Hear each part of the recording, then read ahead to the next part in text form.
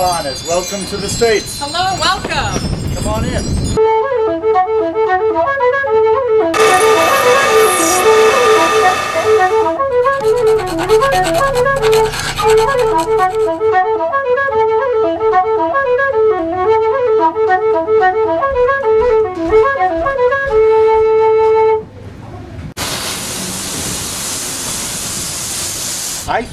I think this is the right stuff.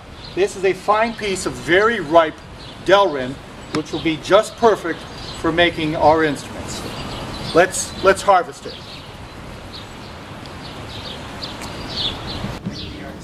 Hello again. I thought I'd show you my large lathe. This is a lathe for machine work. It's a big one so that I can put a big piece of material inside the head. I don't need this much power, but I do need the capacity. It needs to be this big, and other features of this lathe are important. So here's the delrin. I'm going to show you putting it in the machine. I'm going to mount it in the chuck. It won't ever become an instrument. I'll just show you some of the process, the manufacturing process. This is a gun drill. You can see it has a carbide tip that's heart metal, and it's brazed on here. This is the hardest material made by man, and the shank is hollow, and we blow air through it to clear the chips and to carry coolant sometimes. So I'm going to show you the process of running this lathe and drilling a hole in it.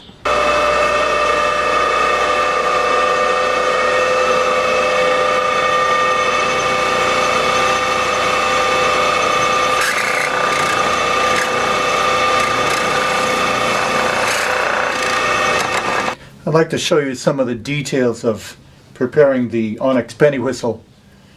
You can see this one on the right. It needs a lot of handwork. The machine work was done on this milling machine over here to my left, but the machine can only do so much, and now it's up to the job of the craftsman to put the finishing touches on it. So this one is not touched. This one over here remaining, I've done some of the handwork, scraping, making the edges square, preparing the blade or labium. I'm going to sand the entrance to the windway. You see that I've cut it a little bit, put it on this jig to hold it. I'm going to run the sandpaper through.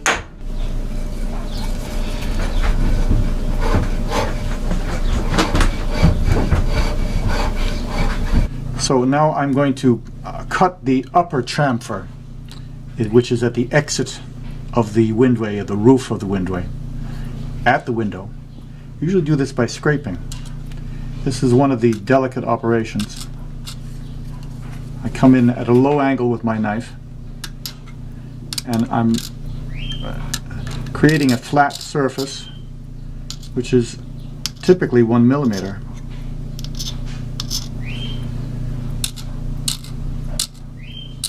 This adjusts the playability of the whistle, its loudness, and of course if it's too loud then it would overdrive the whistle.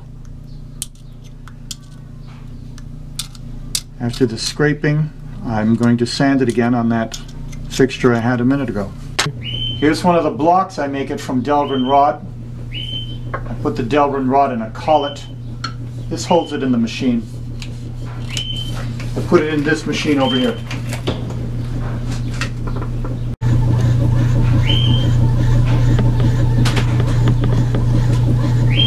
I'm going to show you the cuts that the machine makes. If you notice, this block is not a circular, round, smooth cylinder. Instead, it's faceted. It's a bunch of flats on the outside, and the reason for that is that I put the material in the machine and I have it cut the block to a known size and position. And when it's of that size, it's a precise size to fit inside the head, but it's also a precise position that the machine understands. And knowing that position, then the machine cuts the windway, this notch, this groove, this recess in it, to a precise relation to the outside of the block. If I had cut it round on another machine, put it in the machine, there would be a loss of precision. There would be a loss of knowing or an agreement about where the center was or how deep anything was. Very critical is the lower chamfer.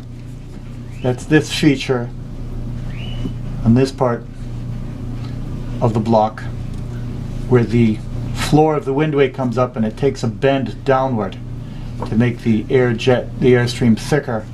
A nozzle as the air shoots across the window, and it governs a lot of the playability and the response and the quality of the instrument. The most important critical adjustment is a feature, a surface between the lower chamfer and the floor that I scrape here to break that edge. It's a very fine surface right there. Can make the difference between a good playing whistle and a bad one. So now we're going to test our block to see if we've adjusted it properly. We just insert the block in the whistle. It's a nice precise fit, and it should seat with a snap. There we go. And then we assemble it with the rest of the penny whistle and toot it.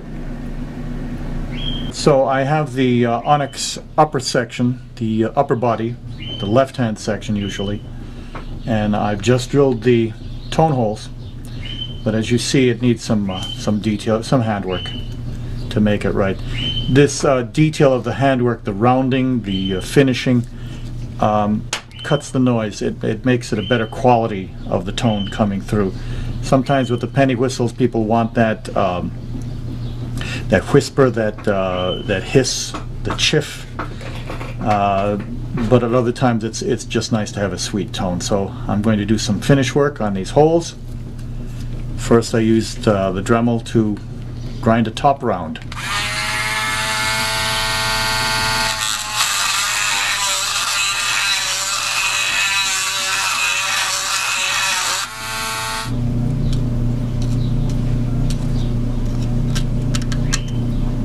I hope you can see that this cutter has been ground, so it has a waist or a narrow part here, and then toward the tip it's wider on a curvature.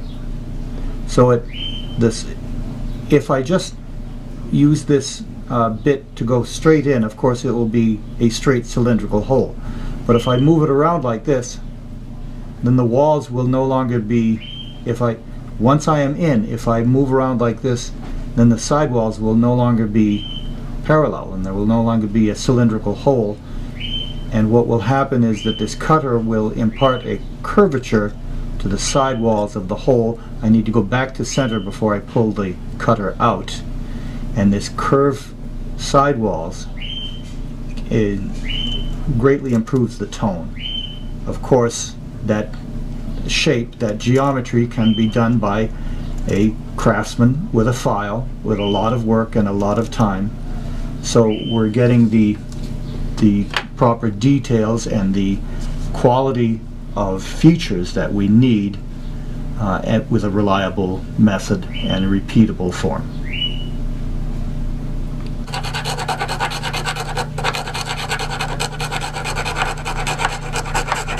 I'm putting a chamfer where the tone hole meets the bore at the lower end, inside. And I'm chamfered it, and now I'm rounding it. That's why I'm rocking the file like this, going round and round, making a nice curved transition for a smooth airflow and a clear tone, musical tone. So here we have the whistle together. I've put the block in the head. I've put this head on the rest of the body. Sometimes I use a test body, and we test it.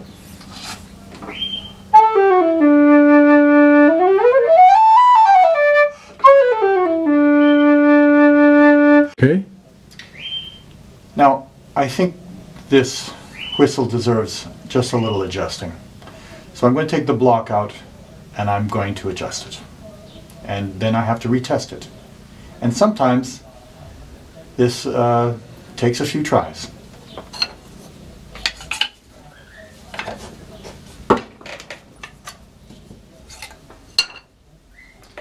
I'm going to shorten the block so it goes in more deeply, so that lower chamfer is closer to the window, and that changes the angle of the airstream.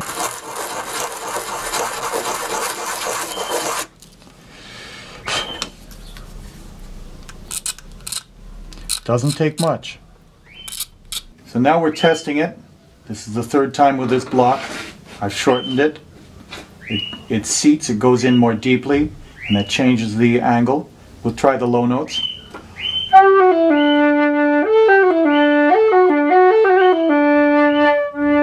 But as I go up to the top of the first octave, that's the note B, and what I want to do is go from there, push a little harder, and reach the second octave.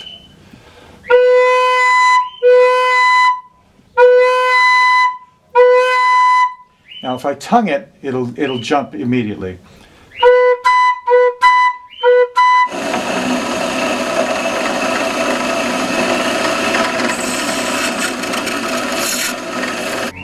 Just one screw to hold the block in place. Just to hold it from falling out.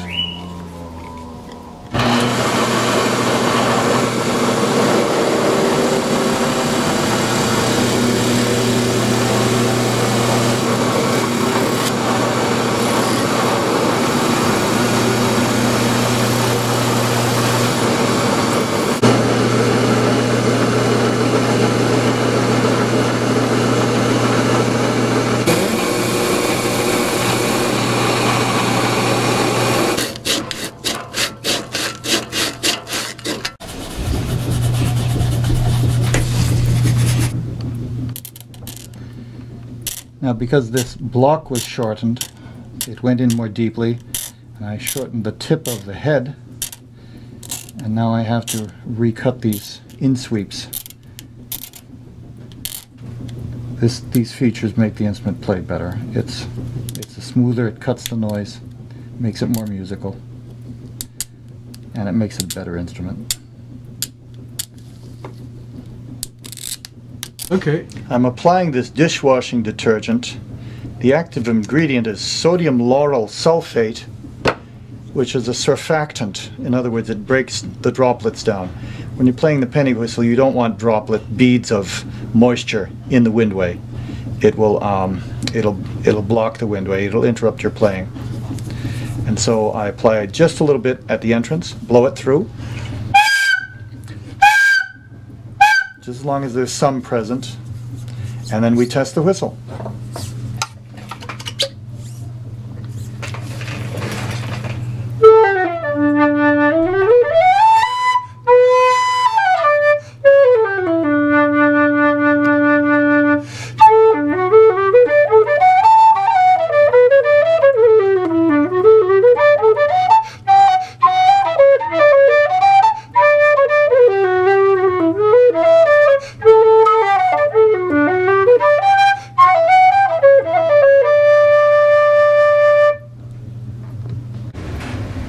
Okay.